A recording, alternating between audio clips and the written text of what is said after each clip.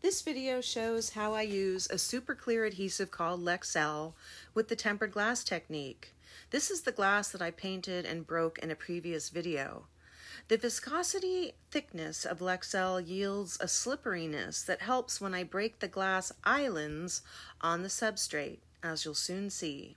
Instead of being tacked to the substrate immediately, it allows me time so that after I put a big island of tempered glass down, I can then press it in the center with my fingers and break it apart.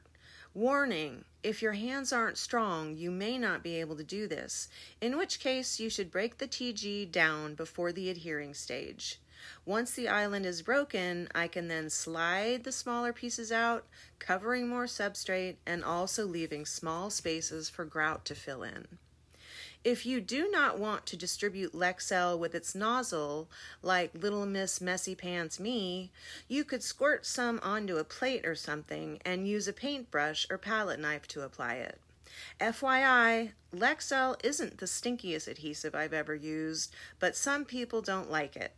Plus, if you have sensitive skin, you might want to wear gloves.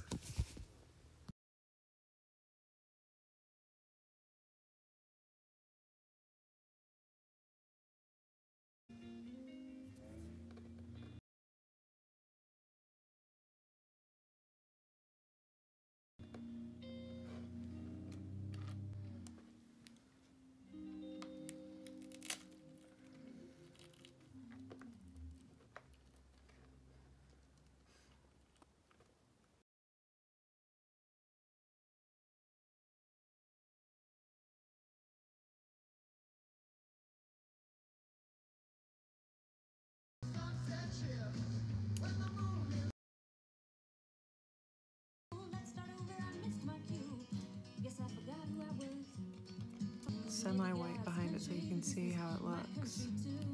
That's the side I painted, and that's the side that will be up.